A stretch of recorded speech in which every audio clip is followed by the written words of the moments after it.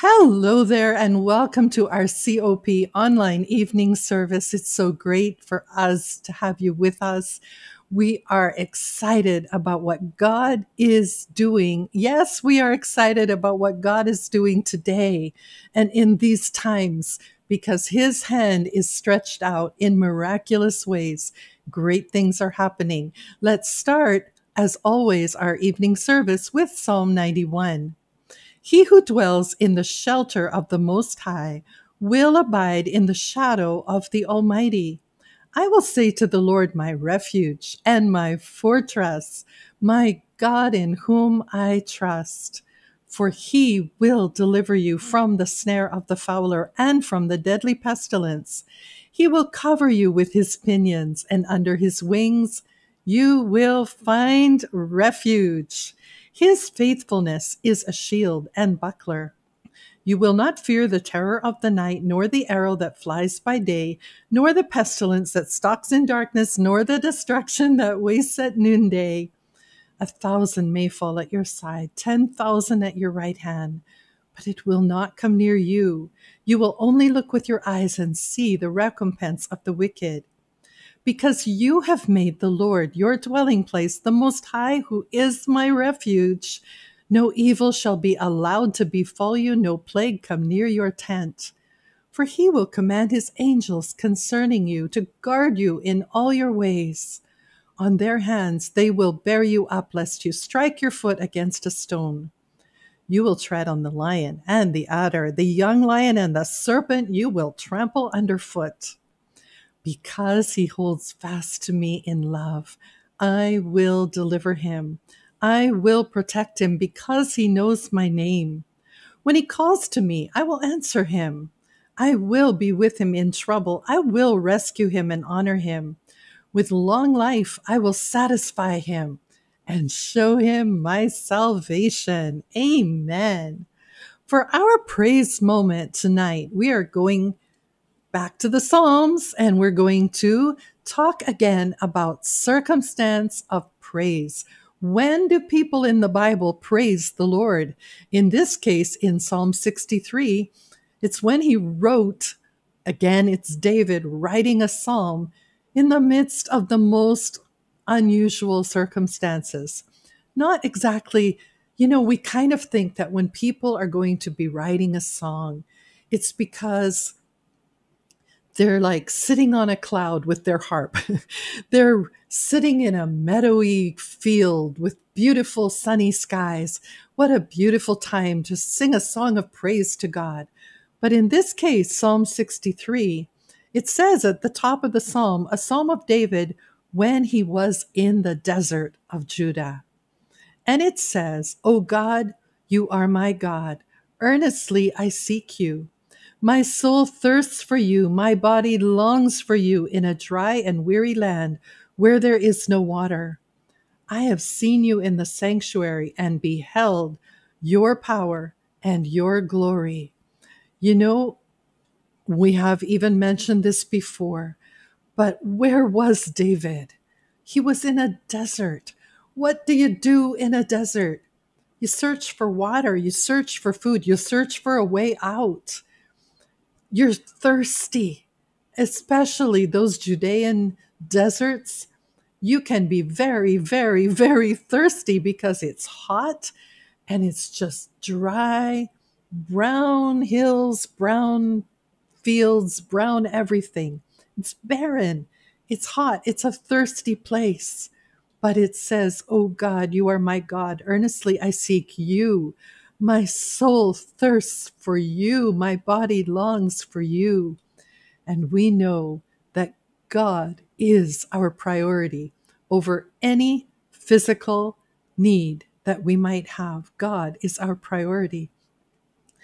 During this pandemic, I think all of us have learned this, haven't we? We've learned what is truly important to us.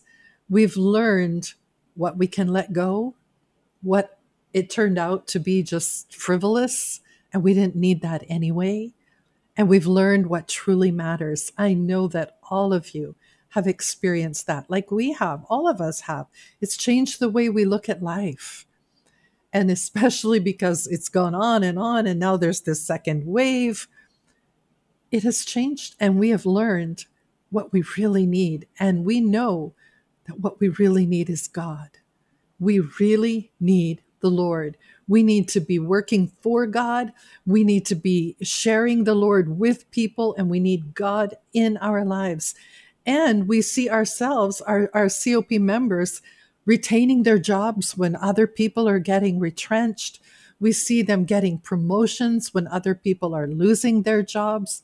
We see lots of good things, but we see how important God is in our life during a crisis. He is our number one priority for so many good reasons, and we have learned that. What I want to say to you tonight about this is, again, the priority of praising God. We don't just, it will always end in praise. We don't just wait till the end when all things are all wrapped up. Everybody can say thank you when it's all very nice and it's all wrapped up in a bow and it's a finished deal. But we need to be praising God right from the beginning. He was in the desert when this happened, and he started just praising God. God, you are my soul's desire. I long for you. Even my flesh longs for you. That's when he's there in the desert. I remember years and years and years ago, my goodness, I was still very young at the time. And as is the case with a lot of people in the Philippines, I had TB. And I remember when my husband told his uncle, Uncle Lester, oh, my wife is diagnosed with tuberculosis. She has swirls in both lungs. His immediate response was, bless God, now there's going to be two of us in the family with the testimony of being healed from TB, because he had been healed when he was a very young man as well. Well, as it turned out, God healed me. Yes, he did. And I was completely healed, and I have no scars on my lungs, completely awesome lungs. But Uncle Lester's first response was praise. Bless God, another testimony. We need to switch gears a little bit in our minds, that when we're in the desert, we praise God. When we get the bad news, we bless the Lord. When retrenchment is going on, we praise God. He is our provider. When people around us are losing their jobs, we praise the Lord who provides for us, who sees our every need, who sees every sparrow. And we are of so much more value than the birds of the air, than the sparrow that flies. God sees, God knows. Praise him with all your heart, because he is everything to us. Amen. Right now, we have an opportunity to do exactly that. We have an opportunity to stand together, to lift up our hearts and our eyes to him and praise with all of our heart in Jesus' name. Let's worship God together. Yeah.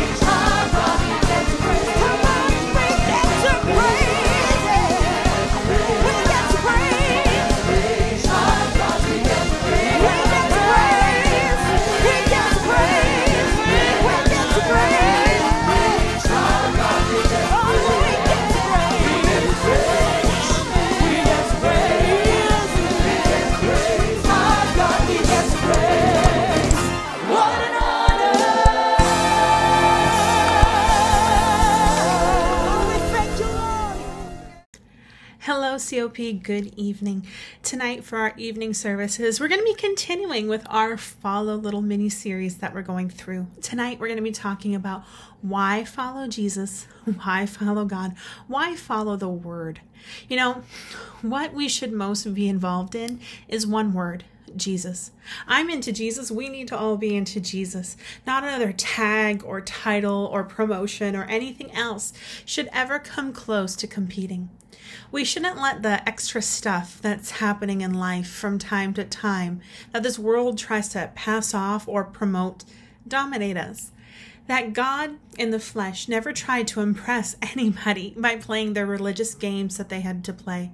So if God didn't, if Jesus didn't, why should we? You know, we want to pray, Lord, give us the pure, unadulterated gospel of Christ every day. No more, no less. So how do we follow Jesus and why? Isaiah 48 verse 17 says, "Thus says the Lord, your Redeemer, the Holy One of Israel. I am the Lord your God who teaches you to profit and leads you in the way that you should go." We need to understand we are talking about following. We need to know this important part of Scripture. It says He is the one who is going to lead us. He is the one who's going to tell us what we should do and where we should go. What does that mean? That means we need to be spending time in relationship with Him. How are we going to learn about where to go if we don't spend time with the person who's going to guide us? How are we going to know where we shouldn't be going if we don't spend time with the person who's there to teach us? The end of that passage in the ESV says, "Who leads you in the way that you should go." That's Jesus. That's what He does. The NIV says, "Who directs you in the way that you should go." Now, I also like what it says in the New Living Translation. It says, "Who leads you along the path that you should follow." There are certain paths that we should be following and not following in life. Paths we should be on and paths we should stay far away from. And we're going to be taking a look at that tomorrow night together. But let's understand some things. Why should we follow Jesus? Well, very simply, He came to set us free. That's who He is. That was His role. That was His purpose in life. Let's take a look together at John 8, verse 36. It says, "So if the Son sets you free, you will be free indeed." Galatians 5, verse 1 says, "For freedom Christ has set us free. Stand firm, therefore, and do not submit again to the yoke of slavery." There is no more bondage, COP. There is no more slavery. We have only a justified life that is ahead of us. God offers us freedom from sin as we follow Jesus, as we follow Him and what we learn through His Word. So what is a justified life? It's talking about just as if you have never sinned. That is why we follow Christ. A second reason of why we should follow Jesus. We should follow Him because He came that we may have life. Not just any life, but John 10:10 says, "The thief comes to only steal, kill, and destroy. I came that you may have life and have it abundantly." Not just to live for the sake of living, but have an abundant life. Matthew 6, verse 33 says, "But seek first the kingdom of God and His righteousness, and all these things will be added to you." The things you are looking for in life, the dream home, the promotion, the business opening, the dean's lister, and more, those things happen how? As you are following the path of life that God has desired to put you on. As you follow Jesus and what He is asking of you, these things do come to pass in your life. James 1 verse 17 says, "Every good and perfect gift is from above, coming down from the Father of lights, with whom there is no variation or shadow due to change." Every good thing, COP, comes from God. So, as we live a life following Jesus, following that path, these things of life are going to come. They're going to be added. They're going to be provided by whom? Your Heavenly Father. If you take a look with me right now in Psalms 31 verse 19, it says, "How great is your goodness, which you have stored up for those who fear you." How many of you want God to pour out some goodness in your life? You know what? If you fear God, that is stored up for you, which you have wrought for those who take refuge in you before the sons of men. It was part of his purpose. It was so we could follow. We could have life in him and through him. His goodness is ever flowing, and it is stored up for you. How? Keep living according to the word of the Lord. Keep fearing him. Keep loving him. Keep serving him. What is another reason why we should follow? We should follow him because he came so that we can have a relationship with him. In John 1, verse 12, but to all who did receive him, who believed in his name, he gave the right to become children of God. Equal heirs, equal rights is what God is offering if you follow this path. John 14, verse 6, Jesus said to him, I am the way, the truth, and the life. No one comes to the Father except through me. Jesus meant to make the complicated simple. He wanted to cut through these rules and regulations that men set up and get to the point, which was relationship. He purposely wants relationship with you, and he purposely put it out there so that anyone could reach and could attain a relationship with Jesus Christ, where people could have the chance to understand him, to embrace him.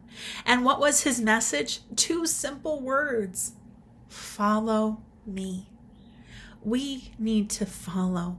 He's calling out to us to follow so that we can also have that relationship with him.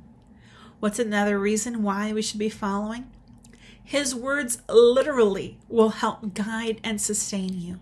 Now, we saw in Isaiah about our paths, but take a look at Matthew chapter 4, verse 4. But he answered and said, it is written, man shall not live on bread alone, but on every word that proceeds out of the mouth of God. We need him. We need his words, and we need to follow. We also know the verse in the Bible that talks about the birds and the flowers from John chapter 6, verse 25 to 34.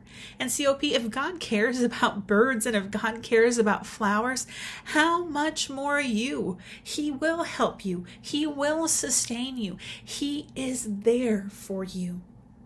Another reason why we should follow him. Number 5, he offers us freely his love. John 10, verses 17 to 18 says, for this reason the Father loves me, because I lay down my life that I may take it up again. No one takes it from me, but I lay it down on my own accord. I have authority to lay it down, and I have authority to take it up again. This is the charge that I receive from my heavenly Father. You know, can you imagine being able to truly say, I like being with you. I like being in your presence. It brings me pleasure. If you heard someone saying that to you, that would be just about the biggest compliment you could pay anybody. Imagine being able to say that about Jesus, and Jesus being able to say that about you. I love you. I want to be with you. I like being with you. I like being in your presence. It brings me pleasure. Being in a relationship with Jesus is like a two-way street. He enjoys you, and he wants you to enjoy him. We need time to be still, to speak, to talk, to listen, to pray, to drink from the delightful well of his endless love that he has for each and every one of us. There are some good addictions that are out there, and this is one. And spending time with our Heavenly Father and realizing the love that he has, to be with him and experience his love. He sent his son to die on the cross for you because of the love that he has for you. So what then should our response be? It should be follow him. Number 6, he created us. In John 1, verse 3, it says, all things were made through him, and without him, not anything made that was made. You know, we need to understand, we are his creation, in his image. for his purpose, to worship him, to love him, to glorify him, to have a relationship with him. That is what we were created for. We were created to follow him, that we could walk with him, that we could talk with him, that we can have that relationship. But our very point of creation was for him. Another reason why we should follow him. Number 7, he heals us. For those of you who are home and you feel there's sickness and disease in your body, for those of you that are claiming healing for yourself or for a loved one, this is for you.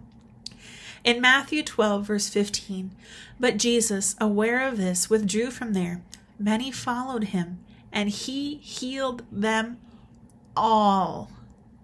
And he healed them all. And you know what? There's countless examples of healings in the Bible. People who were dead brought to life. Woman with the issue of blood. Lame to walking. In John 6:32, it says, a large crowd followed him. Because, why? Because they saw the signs he was performing on those who were sick. You are needing healing? Great. Follow the healer. You need to claim protection for your family, healing for a loved one. Follow the healer. Why? Because he performs signs, miracles, wonders, and he loves you. In Mark 19, verse 2, the same is being said. In Matthew 20, verse 34, it says that he was moved to compassion. Moved to compassion, Jesus touched their eyes, and immediately they regained their sight and followed him. God is moved to compassion in touching you, in healing you, in meeting you where you are in your life. Why? He loves you. He created you. He desires a relationship with you. Now let's take a look at this passage, Mark 20:34, and we see this moved with compassion. Jesus touched their eyes, so Jesus felt something, he acted on something, and immediately they were healed. But what was their response after they were healed? They followed him. They didn't go turn away. They didn't go do their own thing afterwards. They were following the person who touched their life. They were following the person who healed them. Ultimately, we should follow Jesus. Why? He is Lord. Not just because of what he can do for us, but we get to have a beautiful relationship with him each and every day. What an honor. Isaiah 48, verse 17 again. Thus says the Lord, your Redeemer, the Holy One of Israel. I am the Lord your God, who teaches you to profit, who leads you in the way that we should go. We need to understand through the Word of God, through our daily prayer life, through our daily worship life, we get to experience with the one who leads us in the way that we should go. All the more in this season of uncertainty, we need to hold on to the person who is leading us in the way that we should go. Daily, we need to take things to God in prayer about the path we're on, about life, about decisions that we're making, about our future, about our fears, about healing, about things that we need. You know, as you go through the Bible and you go through Scripture, you see some important things about a path. A path needs to have a guide. You know, you see, and we're going to be talking about it over the next few days, that his word is a light unto our path, and that there's things that light up the way for us. But there's another thing about our path in life that we have from God. We have a guide. The Holy Spirit is our guide. And there's 4 things that we see he guides us in our life. Number 1, he guides us in truth. The Bible teaches us that Jesus is the truth, the way, and the life. And we know that the truth sets us free. Free from sin, from death, from loneliness, from whatever we're going through. Free from anything that is contrary to the Word of God. And we find truth by allowing the Holy Spirit to be our guide and to teach us and reveal to us the truth about Jesus, that he came to be our Savior.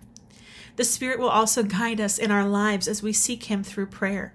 John 16 verse 13 says, "When the Spirit of truth comes, He will guide you in all truth, for He will not speak on His own authority, but whatever He hears, He will speak, and He will declare to you the things that are to come." Now, that talks about like a good guide, a guide we need in our life. The second thing that the Holy Spirit will guide us in, the Holy Spirit will guide us away from sin, away from things that can destroy our relationship, that can destroy our walk with God, that can take us away from the promise, that can cause us to lose the hand of protection that's in our life. Through prayer, our powerful communication tool that enables us to hear from God and to speak with God, we are able to be led by the Spirit. Talking about the lust of flesh, the sin, lies, all sorts of things that would have us following earthly desires, money, greed, pride, lust, and more can be gone. Why?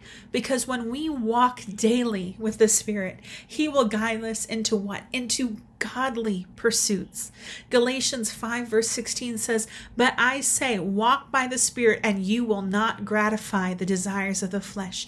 You don't do both. You can only follow one. So when you are walking with the Spirit, that flesh desire, that stuff that can lead you into sin, that distraction, that stuff that can take you away, you can't follow it. You can't do it. You just keep following the Holy Spirit and let Him guide you. Guide you where? Walk by the Spirit, and you will not gratify the desires of the flesh. You will be walking according to the plans and promises of God. The third thing that the Holy Spirit will guide us in, He will guide us to our purpose. When we seek God, He reveals our giftings, the talents that we have. No matter what He has called us to do, He will equip us to complete our mission, our call.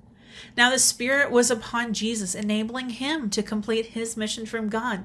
Luke 4 verse 18 says, "The Spirit of the Lord is upon me, because He has anointed me to proclaim good news to the poor. He has sent me to proclaim the liberty to the captives, and recovering the sight of the blind, to set at liberty those who are oppressed." So what is it that God is calling you to do? What is it that God is asking you to do? What skills has God given you? What abilities has God given you? God wants to use those in your daily life. How? Through the Holy Spirit. Let Him be your guide to understand what it is God wants for you, where He desires you to go. The fourth thing that the Holy Spirit is going to do for us in our life and help us in the path and help us to follow is He will guide us to the will of God. When David prayed, he asked God to teach him and lead him in the way of God. Not simply the easiest way. No, he wanted to know, God, what is your way? No matter where God leads us, we can trust Him that He will be with us every single step of the way. We can learn God's will for our lives as we learn more about Him through prayer and through reading the Word of God. I love Psalms 143 verse 10. It says, "Teach me to do your will, for you are my God. Let your good Spirit lead me on level ground." Not in those bumpy roads, not in those things that could cause you to trip or fall, but on that level ground. Teach me to do your will. Why? Because you are our God. Tonight, we want to pray, and we want to pray that God is going to be with us, that He's going to help us, because we do want to live a life following Him. We do want to follow His will, to trust Him, obey Him, love Him, stay on the path that He is asking us to follow, and we desire for the Holy Spirit to be our guide. So let's pray tonight together. Father, Lord, we come to you. Lord, we thank you for your word. Lord, we're understanding more that we need to live a life of following and what that looks like. Lord, we pray, touch our hearts and our lives, that when we have this unfolding of the word of God, we will be able to apply it in our life.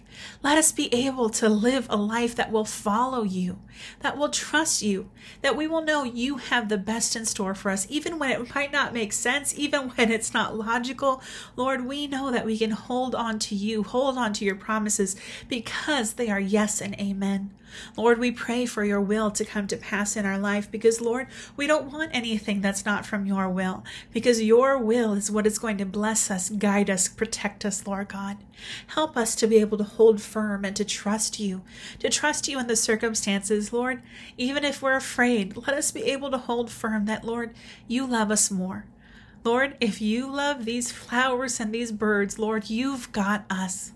Father, as we also work on trusting you, we want to love you and obey you through the reading of your word, through prayer, through having an actual real life relationship with you. Not a religion, Lord God, but a relationship where you're our Heavenly Father, teaching us and guiding us and pouring yourself out to us. Lord, we desire to be in your presence and to learn from you and to have the outpouring of the Holy Spirit. Lord, we want to stay on the path that you have for us, the path that you are asking us to follow. And Lord, we thank you that you have given us, Lord God, the Holy Spirit as such an amazing guide to be with us, to help us, Lord God, that we can count on him to guide us through the steps of life, that we can count on him to help us, teach us, love us, and mold us, Lord God, according to your word, that the fruit of the Spirit will become evident in our life, Lord God. Lord, we come tonight and we say thank you. Lord, I pray for my brothers and my sisters, and I pray, Lord God, for your healing to be upon them, that sickness and disease shall be far from their houses, Lord God, that the blessings of a tither shall be upon them. Lord, we claim twofold restoration. We claim, Lord God, miracles. We claim signs, miracles, and wonders, Lord God. Lord, we speak health, Lord God. Lord, we speak opportunities. We speak increase, Lord. We thank you, Lord God, that in this season we will still see the dream homes, the dream cars. We will see successful businesses, Lord God. Lord, we will see increase. We will see, Lord God, transfer of wealth come to pass. And we thank you that we can hold on to you and worship you. Lord, we look forward to all the testimonies of things that are happening, Lord God, because of your goodness. And we are following you and your path. We worship you, Lord, in Jesus' name. Amen and amen. Thank you again, COP, for being with me tonight. Tomorrow, we're going to be continuing to talk about following for the next 2 more nights as we learn some more about what to follow, what not to follow. Have an amazing night, and I'll see you tomorrow night right back here for our evening service. Bye, COP.